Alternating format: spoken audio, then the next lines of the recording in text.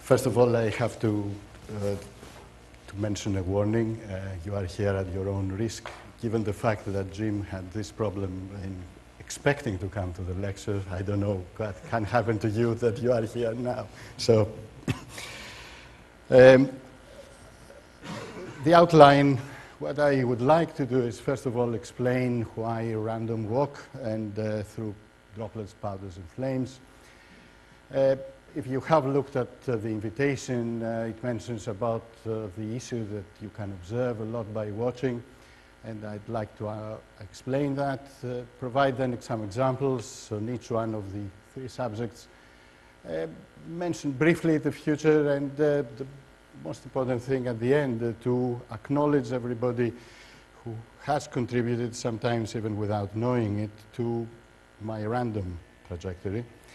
And first of all, to avoid any issues with plagiarism and so on getting me, I'm using a definition which comes from Wikipedia, and actually I mention it.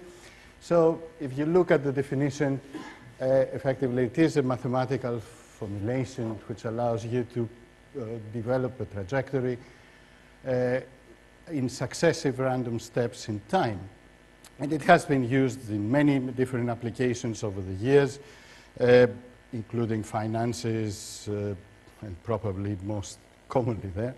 And some examples, again, coming from Wikipedia. You can see a random walk of molecules, so even in art, that has been calculated by using a computer model. And even you can see some organization in it out of the randomness. And you can use a random walk now for droplets or particles or flames.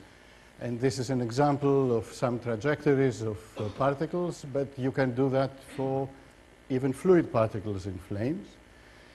So this brings me closer to the subject that I'm talking, but this is really a random walk through droplets, powders, and flames.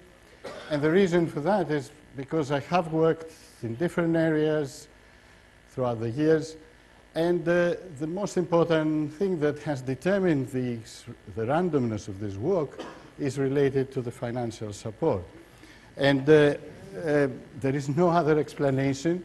However, I have to filter out some of this randomness so that I can keep the talk together and make sense.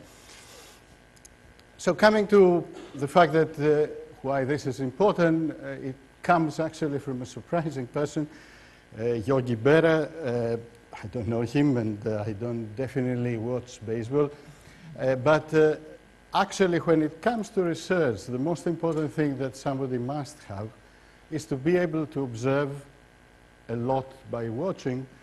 And what I would like to do today is also to use exactly this principle and demonstrate either experiments or computations and how you actually use those to gain insights to different engineering problems.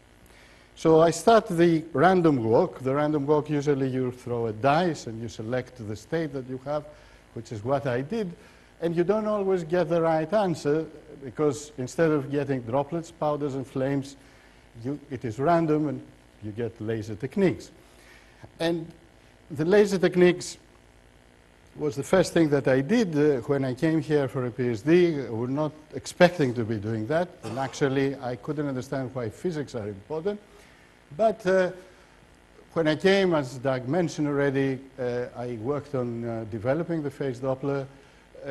So effectively you have two laser beams crossing, and if they do, you have a fringe pattern. If you put a droplet in it, this fringe pattern gets focused, and you have a projection in space of this fringe pattern. You change the diameter of the droplet, and you change the spacing of the fringes, and in this way you can measure the droplet size. This is a photograph of this fringe pattern, which is not as regular as it looks there. And you need to decide how to actually put the instrument together. So you need to do some light scattering calculations and predict the fringe pattern, which actually is not as clear as you expect. But eventually you can get the instrument to operate in a way that you have a linear relation between diameter and phase, and in this way you can measure the diameter. As you were doing that, you actually were using some glass plate to put particles on it, and you were magnifying to see what the size of the particles were so that you can calibrate the phase Doppler. And as I was doing that, I thought, okay, why not to measure the particles in this way? And this instrument came up where you do have, again, the two lasers crossing. You put the particle in it. You refocus the particle at this position. You put a microscope objective in front. You project it on a diode array, which you see here. And effectively, what you have in this position is this image where you have the lasers, which are red around, and this shadow, which is the particle in the middle. And as this particle crosses, you measure the shadow, and from that you can derive what was the shape and so on. So these two instruments, at least, were point instruments. They would provide measurements at one specific point. And because I don't want to make a mess of the random walk, I want to take the laser techniques out at this stage. And basically, what happened after that is that if you want really to watch something, you can do it better if you have planar measurements instead of point measurements. And as a consequence, we moved from point to planar whole field type of measurements. There was a certain range of techniques that were developed. And those that are in blue, they were actually novel instrumentation contribution. And some of them led to patents. So we throw the dice again, and this time what comes out is everything, powder, droplets, and flames. And this is related to measurements in coal powders or liquid fuel flames. And this is an example of measurements point at this stage with phase Doppler of the spray, which in this case is introduced with no other airflow. This is the spray which is introduced in the wake of this disk. And this is a flame that you have as a consequence. And if you measure the droplet sizes, you actually find that the small droplets actually follow the flow, while if you increase the size, they follow less and less the vortices that are present. So the droplet size is important. You go to a different type of combustor, which is a swelling flame. It has a swelling airflow, and you inject the fuel in the middle. You take measurements again, and you find that 10 micron and 60 micron droplets move in a different way. And eventually, this is related to some inertial time scale over a certain flow time scale, which allows you to quantify what you would expect. But at the end, in a swelling combustor, the large droplets are centrifuged away, and as a consequence, a lot of the fuel goes at a different position than where you expect it to go. You move in a cold combustion, and at that time it was related to CGB, still existed. So this is a flame, and these are trajectories of cold particles. And actually, again, by using the shadow Doppler, you take measurements inside, and you have profiles of velocities for different particle sizes. And actually, what you find is that you have this conceptual model of a fountain effect, where large droplets actually move further away, while the smallest get trapped into this recirculation zone, and this helps to stabilize the flame. So moving on, and moving a bit away from combustion, you look now at droplet which hits the surface, and we look at only droplets. And when you do that, you start looking for different applications. One of them is cleaning in place. So you have these big tanks in industry where you produce ice cream or whatever, and you have these nozzles which actually rotate, and they go around the tank to clean whatever you have, and eventually you have a clean surface. But these liquid jets which hit the surface, they have a purpose to remove the material. But at the same time, you want to do that without redepositing contaminated droplets at a different surface. So the question is how you can clean the surface well by having continuous impact of droplets, a continuous jet. Also, if you get splashing, that is a problem because these droplets may go somewhere else. So this time we did the calculations instead of experiments, and actually the experiments that you see, which are those, are coming from a different group. And we developed the computational method, which is based on the boundary element, so that you can see how the droplet moves and compare it with the experiment. And I go in steps. So the droplet hits the surface, the crown starts to form, and you can see that the calculations predict the same structure. Again, the crown develops further, even more. And at this stage, the droplet starts breaking off. And in principle, the small droplets that are formed are the splash droplets. And these have a small size, which is about 10% of the initial droplet impact. And because you are interested in cleaning the surface, and the important thing is to know what is the pressure that the droplet generates as it hits this wall. So you cannot measure easily that, and that's why you do the calculations. And this is how the pressure changes. So the red color is high pressure as the droplet hits the surface, and you want actually to break the material that you have if it is a crust. And this part of the crown that is significant for the reatomized, the splash droplets, is actually formed because of the pressure field, which you can see that pushes this out, and eventually you form the crown. So having looked at that, then you go and you look at the impingement of a fuel spray on the inlet valve of a car. And actually, you measure the droplet sizes that you have on top of this plate. And you find that although the initial droplet diameter was 100 microns, you do have droplets which are bigger. They are 140, 120. And you think, but the single impact shows to me that I have only small droplets that are formed. So what is the origin of the large droplets?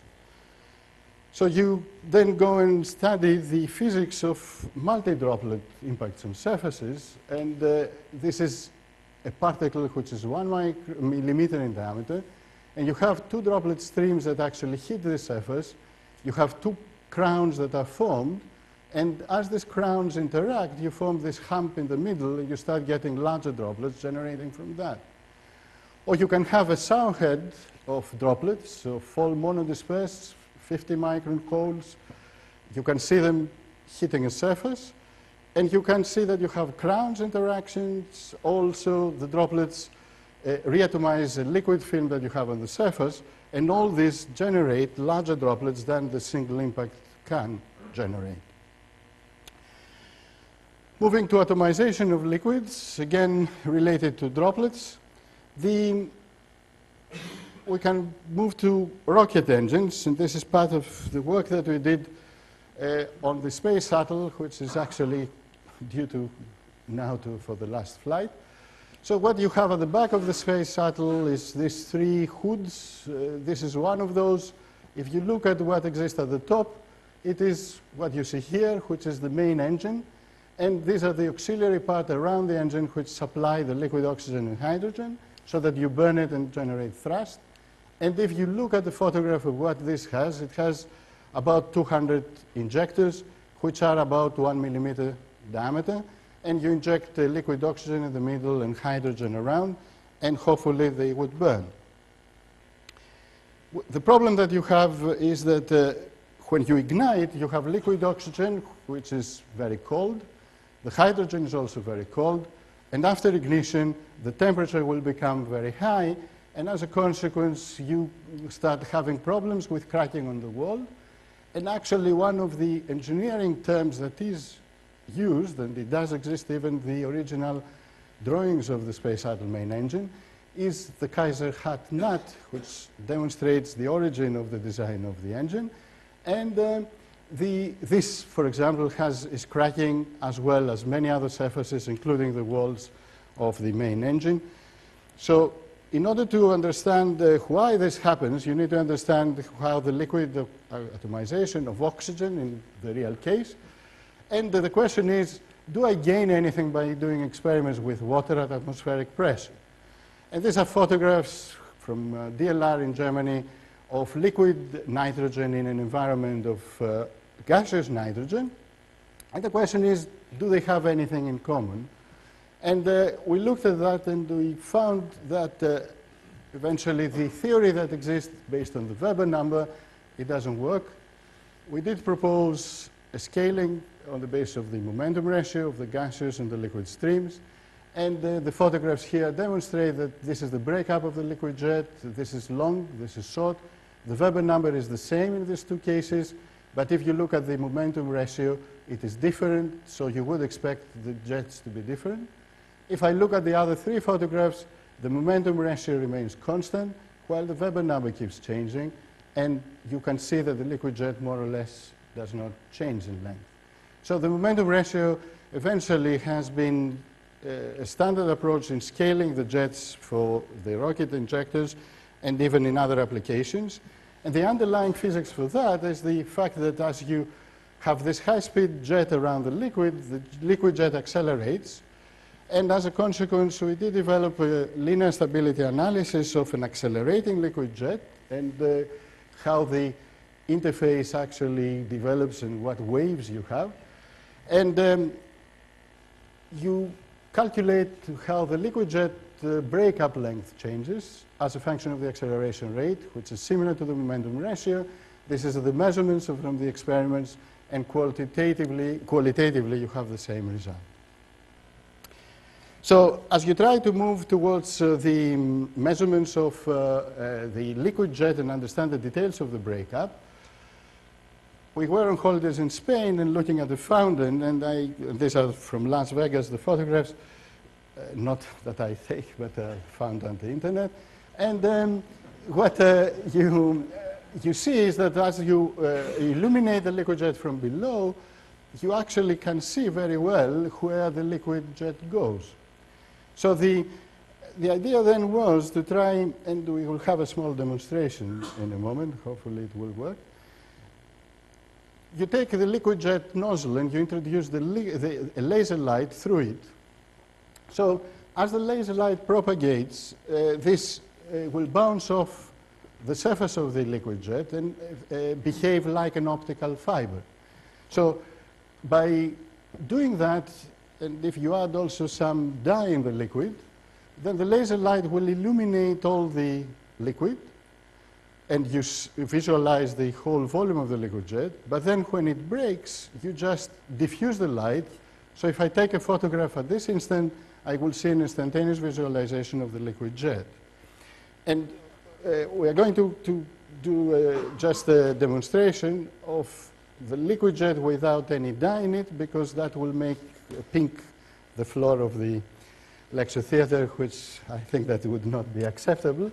And what you should be able to see is that by using a laser pointer so that it is safe, that the liquid jet that will come after George takes away the plug actually acts as an optical fiber, and you can see that the laser light actually moves along it, and eventually when it breaks, it will stop, or when eventually you cannot reflect the light off the walls anymore.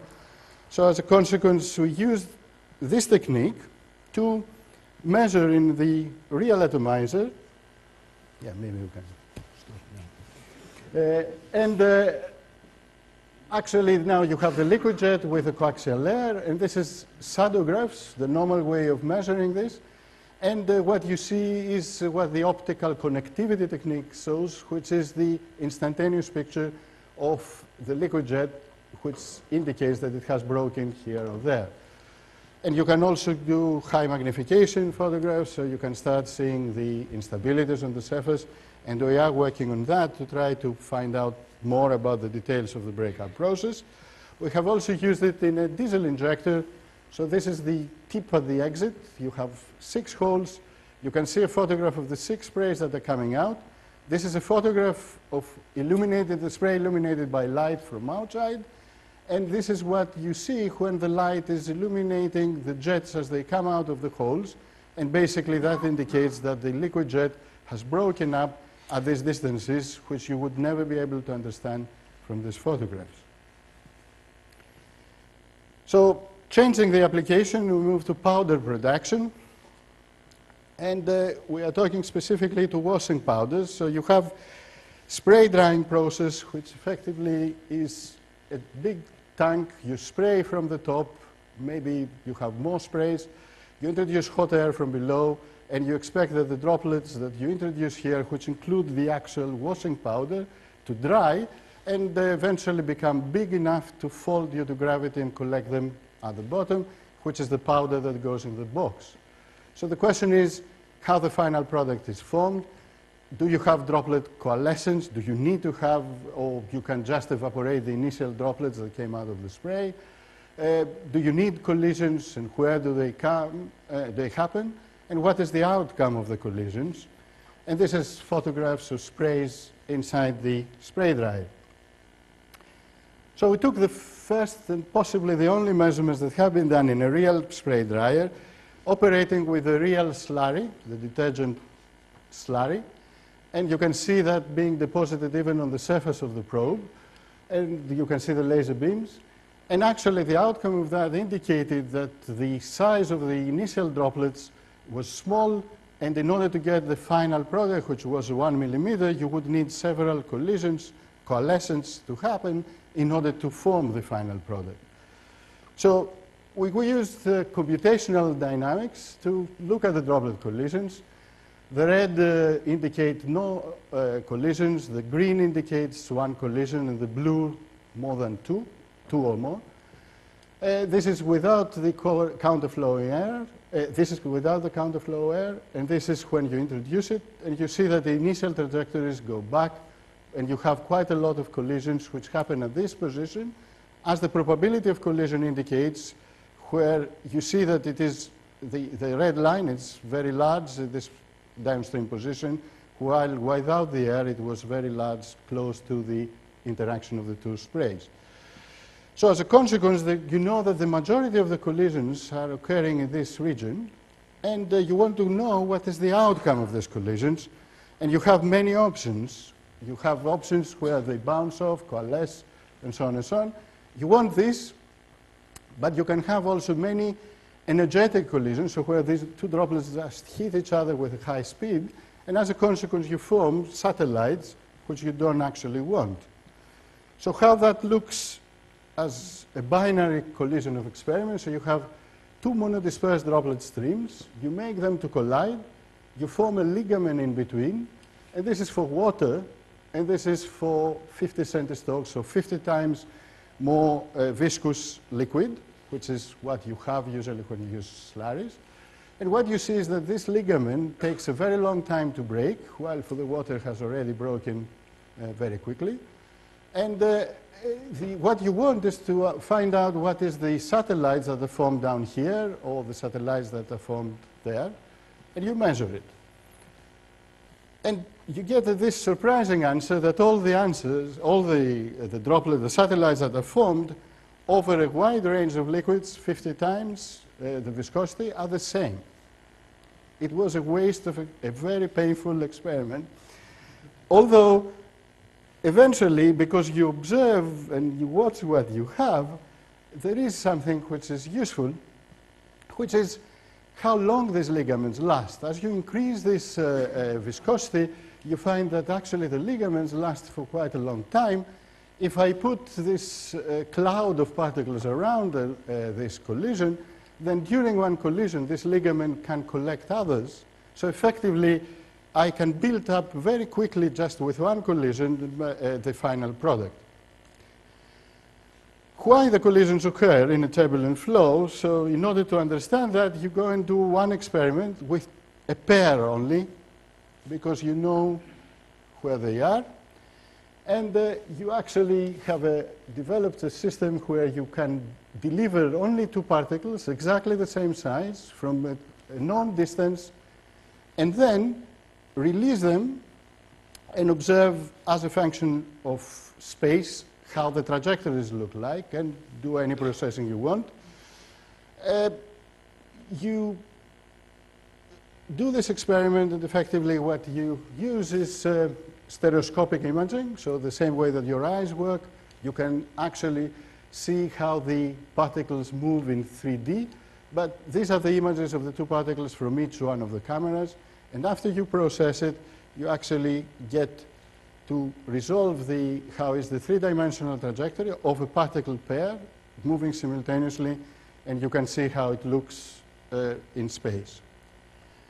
When you do that, you identify what Professor Ricks has called it, RAM, this random uncorrelated motion, which is similar to what I had done in my PhD, which we called the fan spreading effect, but RAM looks a much better name. So effectively, what happens is that as you have these two particles, because they interact with flow structures, they can either go away, but they move completely in an uncorrelated way and they separate, or they can actually come very close together and collide in a ballistic motion, because their motion still remains uncorrelated. And this is not considered at all in the most common computational models. And we quantified also the percentage of these ballistic trajectories which can occur, which either reduce or increase the distance between the particles and eventually would contribute to collisions. We even developed a computational model in order to do that. So we did our own random walk. And effectively, we look at the blue and the red, the fluid and the particles. And you just follow how these particles move as they interact with the fluid by deriving basically what the fluid motion is at every position as the particle. And you get a random trajectory of the red particles, which now go out. And then you compare the result with the experiments. And you think, these are the dispersion patterns of 1,000 particles being released. The blue and the red are the different particles. Experiments, calculations, they look exactly the same. And you compare even the mean distances between the two or the variance. And all the cases actually give you perfect results. And you think, I have a great model which actually can predict, and you go and publish it. But actually, the model is wrong. And there are two errors that are happening. I'm not going to show it here. But out of two errors, you get the right answer. And you want also to look at the drying. So you have a levitator that actually can suspend the droplets in space. And you have a jet which can dry them and see how the powder actually looks like as it is being formed. We move now to what happens to a spray, and you have this unsteadiness. So I have quite a lot of droplets formed here. You have to look at the instantaneous photograph, and I have dark and dilute regions, which indicates a fluctuation of the concentration, which happens in this case due to the atomization. And it can happen due to the interaction of the droplets with the flow. So you see here a vortex present in the flow, and all the particles are placed around it, and there is a hole in the middle. So actually, you form very dense regions and very dilute regions due to the interaction with the flow. And when you look at the computations, these are vortices, minute vortices that you introduce in the flow, which simulate the fluid flow, and you see the black points, the particles which are all around the vortices in the middle. And actually, this variation matters.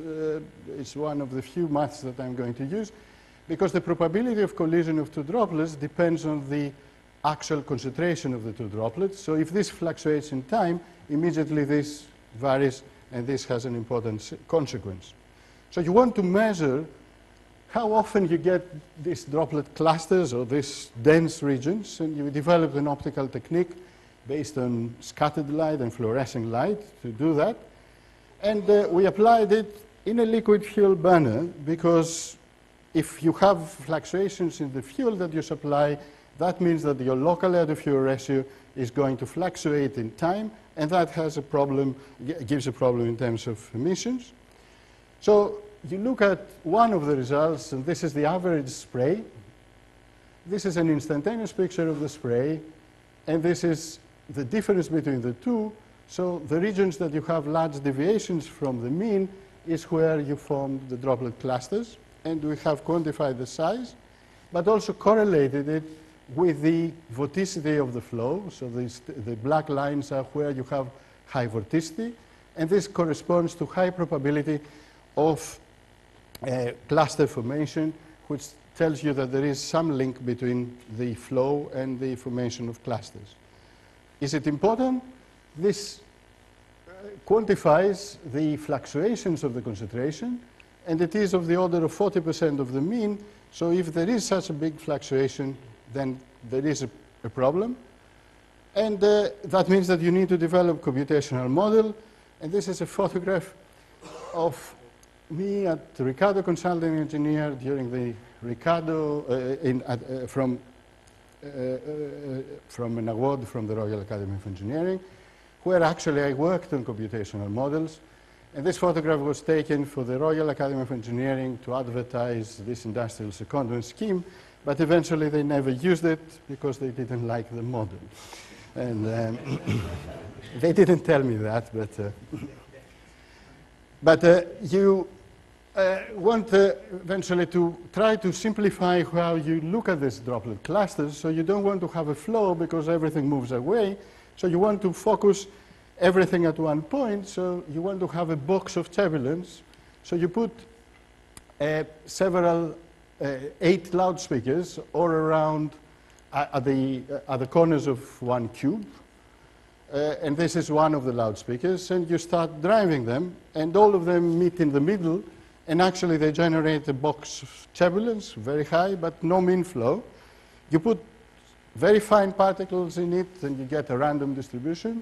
And you put a spray in it, and you start forming clusters, which we are still working on it, and we hope to have more answers in the future. At the same time, you want to be able to understand the structure of these sprays. So you want to have an optical technique that can do planar droplet sizing and velocity instead of a point. And we developed this method, which effectively is an interferometric technique, where reflection and refraction interfere, and they give you these patterns, which have a fringe pattern superimposed for each droplet. You can see a photograph from the spray, and you can see that each droplet has this superimposed pattern. And if you measure the spacing of this pattern, this is directly related with the droplet size. And if you have circular patterns, you cannot measure in a dense spray because these start overlapping. So you use a different optical method, optical arrangement, so that you can make a circular pattern to make it a thin line, but still maintaining the fringes inside. And this is the photograph that you see here. And in this way, you can size the droplets, measure the velocity, and do that on a plane defined from the laser sheet. And as a consequence, you can characterize how the spray behaves. And we went even further. We took 2 measurements. One is the spray, one is the gas phase flow, and combined the two, doing a particular processing, which I'm not going to explain. But eventually, you get blue vectors, which are the gas phase, and the droplets, which are the red arrows, knowing the size for each one of those. So you can look at the correlation between the gas flow motion and the droplet motion. And you can build unique information as a function of different size.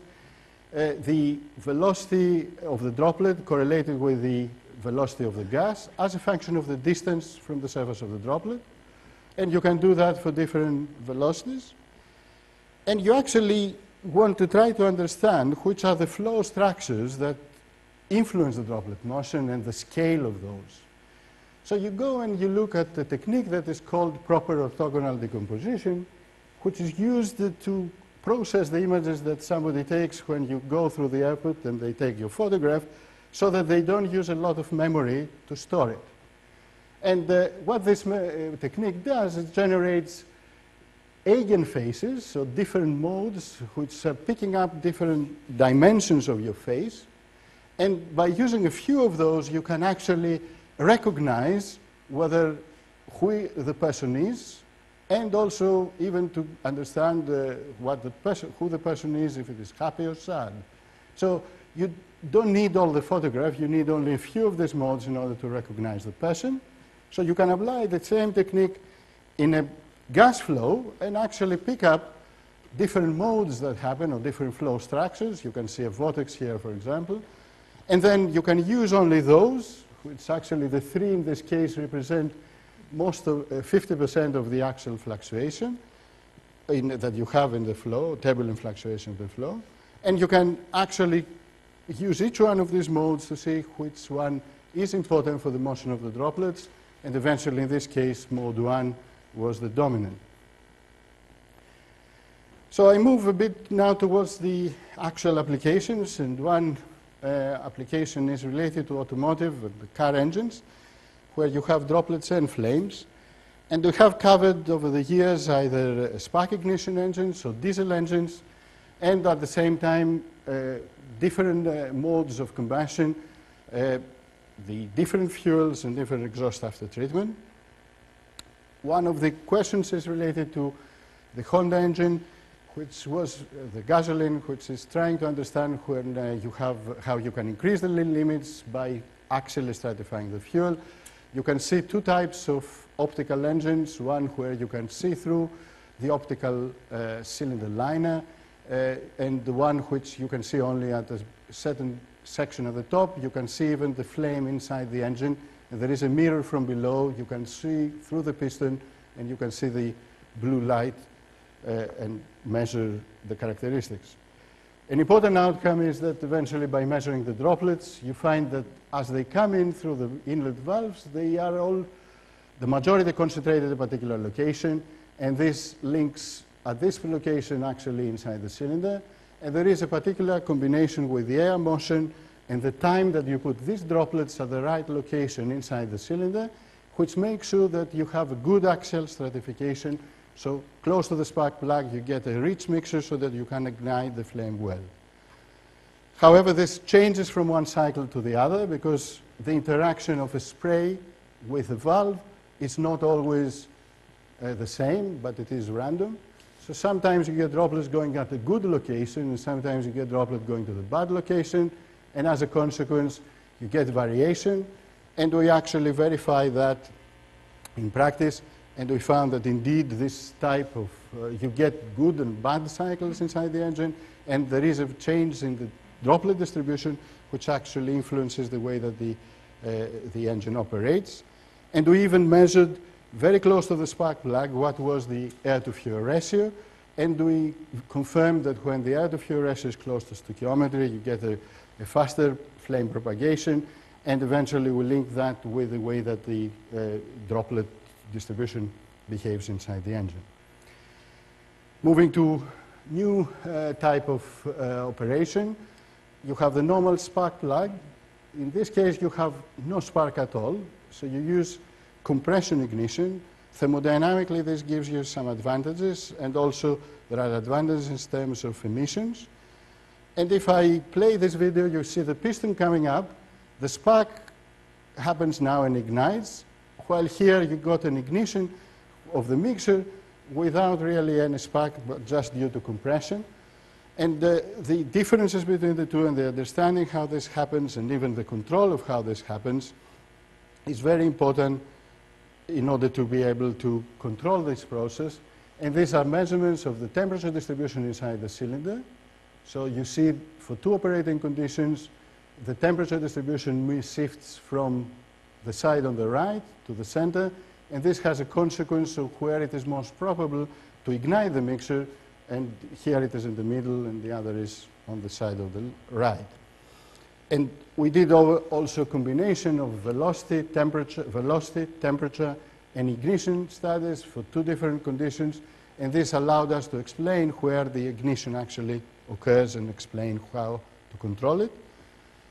In order to control this situation, this type of modes of combustion, you need to introduce exhaust gases to slow down the reaction And actually, we developed a probe that allows you to measure simultaneously the temperature and the exhaust gases inside the cylinder. You need to inject the fuel in, so you need to have particular injectors in order to do it.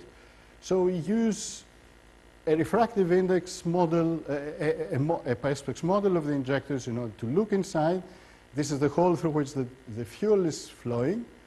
And this is what happens when you put this magic refractive index fluid, because you don't have any structure anymore within the perspex model, which is important because you can pass laser beams through it with no refraction and take measurements. So if you do that in a gasoline injector, you find these are the measurements of the velocity, and this is the exit hole, which you have at the top. And if you look inside the hole, you do actually see that you have cavitation of the liquid, which is a problem because the cavitation destroys the nozzle. And you have either cavitation close to the wall or cavitation in the middle. And this is a video that shows how both modes can actually occur inside this hole in real time. And this happens because when you have the central bit of the cavitation, the flow is swelling, so you have a bathtub effect. So you get this vortex in the middle, while when the flow goes straight through the hole, you get separation of the flow and cavitation close to the wall. We did the same thing in a diesel injector, looking, for example, at this part of a diesel injector. You can see the measurements, and these are computational results. And we can also use the planar or droplet sizing technique that I showed earlier to measure the spray characteristics downstream of the gasoline direct injection. And these are results of how the flow of different droplet sizes are inside the spray. And we're going to do that at high pressure. So we built this high pressure temperature chamber, which sometimes may explode. As a consequence of this, we can run at 50 bar, 1000 K, and we can see how the sprays look like inside the chamber. And this is a video of the diesel spray as it is injected inside this chamber. And you can optically then measure different quantities.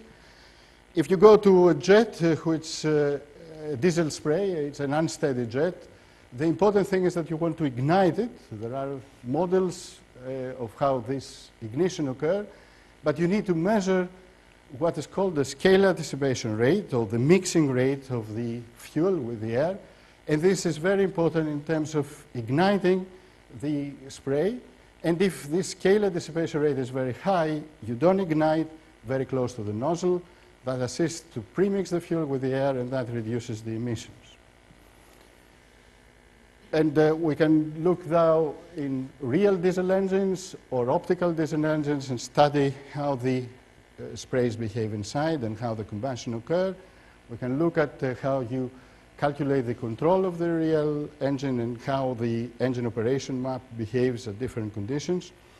And even to try to understand how transient behavior of the engine, which is this shows the speed changing, and also how the emissions from NOx emissions in this case behave and how they compare for steady and unsteady conditions, which helps you to develop new control strategies. And even try to change the fuel in a real engine. So instead of using a diesel engine for compression ignition, you put gasoline fuel in, and there are actually advantages, which you can see here. If you burn gasoline fuel in the diesel engine, you actually reduce quite a lot the emissions, although there are some disadvantages at the same time. And this is something that we are working currently in collaboration with SER. And we even do science, so chemistry, and to follow the head of the department. You look at the N-butanol and the chemistry in it, and you have various conformers that may be present, and all of them can survive because at these temperatures, which are all present in the combustion environment. And you need to understand how each one of those actually affect the reactivity. And this is something that we do by using quantum mechanics calculation in collaboration with the chemistry department. And finally, we look what happens when you inject urea in the exhaust upstream of the catalyst, and urea helps to reduce NOx emissions, satisfy the emission regulations, and as a consequence, probably all the diesel cars in the future will include a urea injector. Gas turbine combustors, again, you have flames and droplets, either gaseous fuel or liquid fuel. We'll try to develop sensors to look at the mixer formation, understand how the mixer formation affects emissions, combustion oscillations, advanced injection systems, and even how the fuel droplets interact with the flame. And what we used is the color of the flame. So if you have a gas hob at home and you see basically something like that, the color changes, and this is related with how strong the mixer is, the air to fuel. And if you do a spectroscopic analysis of chemiluminescence at different wavelengths, OH, CH, C2, different radicals, you can actually find what is this mixer that you have locally in the reaction zone. And basically, the ratio of these intensities gives you a monotonic calibration, which allows you to quantify that. And we verified it even by using detailed chemistry models. And there is very good agreement between the experiments and the computations using the detailed chemistry. So we apply that in a model gas turbine combustor. So you inject the fuel here, you have air going in, and this is the combustion chamber, which is made out of fused silica. And this is actually the photograph that exists in the poster. So this is the flame, this is the combustor. I wear these ear protectors because it is noisy, more than 100 dB. And also, I have to admit that I am not wearing the safety glasses, which the safety officer may complain. So you change the air supply to the burner, you preheat it instead of 25-400, and the flame changes completely. In one case, it becomes attached on the combustor, in the other case, it's lifted.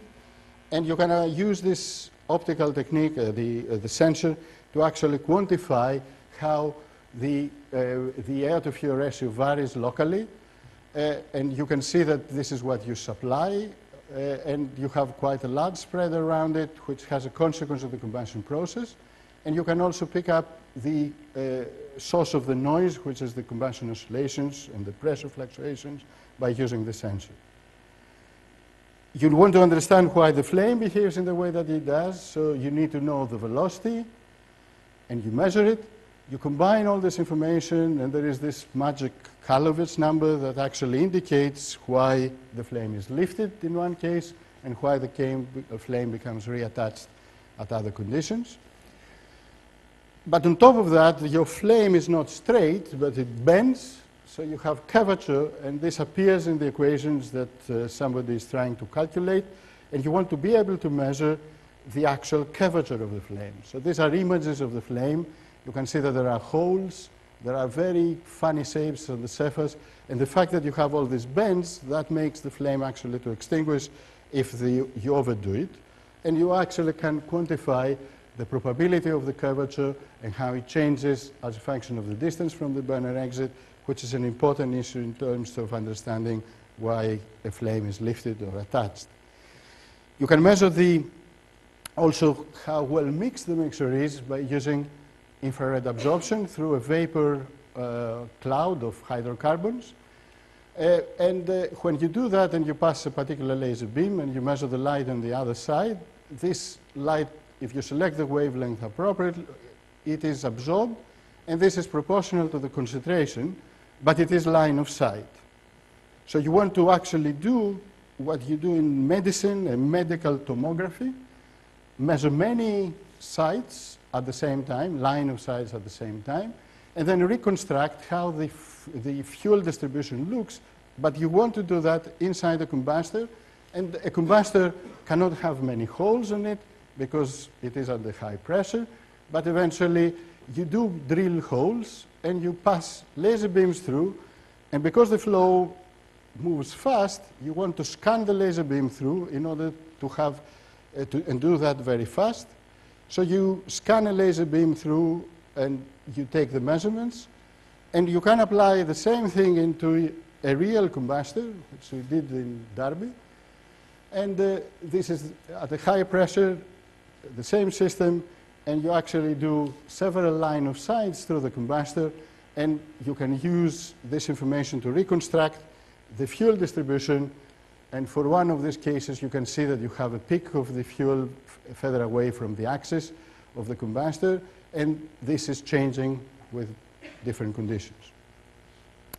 You want to try to do it in a real combustor. You have a limited number of holes that you can open. So you have usually in the middle a bluff body or something that eventually does not allow you to measure. So the fuel is somewhere in an annulus, and this is an imagination of what it could be.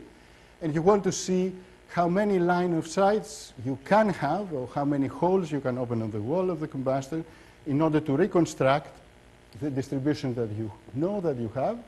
And this is an image which shows how things change as you change the resolution of the grid of the reconstruction. And in this way, you can optimize what you can do in a real combustor.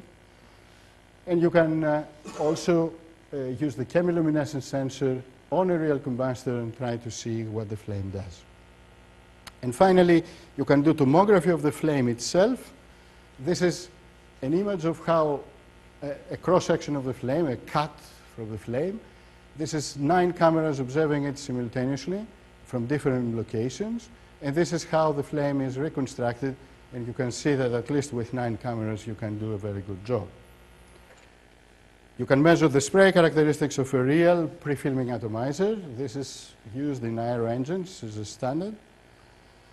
And these droplets eventually have to cross flames, and they modify it. So if I have a gas flame, as you see it here, and I introduce droplets from the top tube, you see that these droplets go through the flame, modify it, and they even generate a second flame below. And even if I change the droplet size, I get a completely different flame pattern, and this is important for flame stability.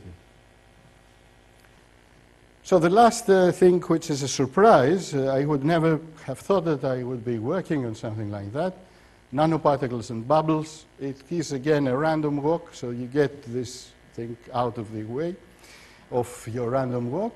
And you look at now cooling of fusion reactors, and you do that because there is this idea that nanofluids, which is a mixture of nanoparticles and water, that can actually cool the liquid much faster than pure water. And as a consequence of that, we do molecular dynamic simulation of nanoparticles. And this is the actual trajectory that you have between a temperature gradient of a nanoparticle. And you can see that this happens because the molecules actually of the fluid interact with the nanoparticle. And you see that it moves from the hot side to the cold side, as you would expect. And also bubbly chocolate, Doug mentioned it. Aero, for example, has bubbles in it. Why this has something to do with the liquid? Because in an atomizer, sometimes you can put air in it. So as the fuel goes out with the air inside, you compress it. And then as it comes out, the air expands, and you have a very good atomizer for the fuel. So if you do the same in the chocolate, you don't want to atomize it, but at least you want to fill up your aero by something that has a pattern of chocolate and air inside. So this is the end of the random walk.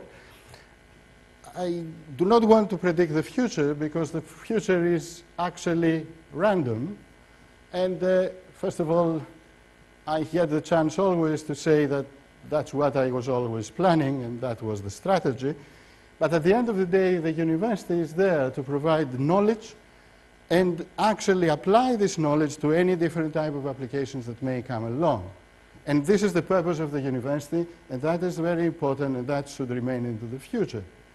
For sure, one of the things that I can say that we should be doing is to actually be able to measure instead of a plane in a volume, because you can watch better if you see a whole volume in a flow. But at the end, the most important thing which determines the random walk is the financial support. And I'd like to thank several people as a part of all this work over the years. For sure, my random walk trajectory has been determined by these people, but it has been determined definitely from Professor Huaylo, who has provided the boundary conditions for my PhD. I wouldn't be the person that I am if I hadn't worked with him, and I wouldn't be able either to do research in the way that I do, or even write proposals in the way that I do. And I think that it had a very important influence, and I'm grateful for that. Unfortunately, he's not here anymore. An interesting story was when I started my PhD, I had found this poster, and actually this poster has the work rules, and if you focus on what it says, the rule 9 and 10, Jim had come in my room and sat down, and suddenly he started laughing, and I thought, what is wrong? And he had seen these two rules, and he explained to me that this is very important, and it took me some time to realize that he was actually serious. But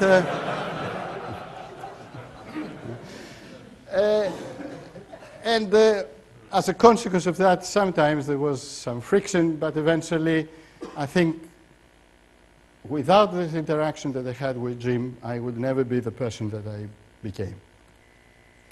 There are many people who actually determine this trajectory. Professor Bergeles and Professor Rakopoulos, my teachers in Greece, they indicated that it would be a good idea to come at Imperial to do a PhD. I wouldn't have come here. I came because they had done a PhD here before, and they were happy with it, and as a consequence, they recommended for me to come. I wouldn't have come otherwise. So it is important to keep students going out who are happy so that they recommend others to come. Some people who didn't realize that actually contributed. Chris is here, but Jim Gibb, even Professor Ricks, who's also here. When they were working at CGB funded me to do my PhD, and eventually they provided this support throughout the years. Will Baccialo, he provided the competition when I was developing the phase Doppler. It is always important to have somebody on the other side who is actually doing the same thing, and probably better sometimes, so that you feel the challenge. Professor Bill George, who is actually visiting now, he came back in '88, maybe with, in the college, and the discussions that we had with him actually determined how you were doing things with the phase Doppler. Professor Grean and Gousbet from Rouen, Professor Grean is here. Professor Alan Jones and Marcel Scudier, they allowed me to pass my PhD, so eventually I could continue. And Jim McGurk, he provided many discussions in terms of the modeling. Doug Greenhalghs, he has moved a lot, but he's also here today. Many discussions on laser diagnostics. Harry MacDonald from US, we collaborated on the Space Shuttle and several other projects related to US. Gordon Williams, he was the guy who suggested to do this secondment to Ricardo, and I wouldn't have done it if he hadn't suggested that. Derek Bradley, many discussions on combustion. John Eaton from Stanford, he provided the challenge on two-phase flows, measurements, and powder dispersion. Colleagues in Japan from Keio University worked together over many years. Professor Okamoto in Shibaura University invited me to stay in Japan for 2-3 months. Katsuki and Ikeda, they provided support in terms of the spectroscopic methods. Honda, over the last nearly 20 years, have been providing the support and trusting us to do a good job on different problems, and some of them I present together today. Unilever provided the support in terms of the powder production. Rolls-Royce, over many years, and John is here, have supported the different directions of the project. Catherine Goy and Professor Alan Jones have supported several aspects of atomization earlier, and Catherine used to be also in Rolls-Royce. Cower, he was in Siemens, in Alstom, and definitely he has provided support for the gas turbine research. Different people working on different fuels. Ford and all the people are here today. And finally, the fusion reactor, the surprise, and Nestlé on the bubbly chocolate. But there is also the Imperial College team that I haven't mentioned it.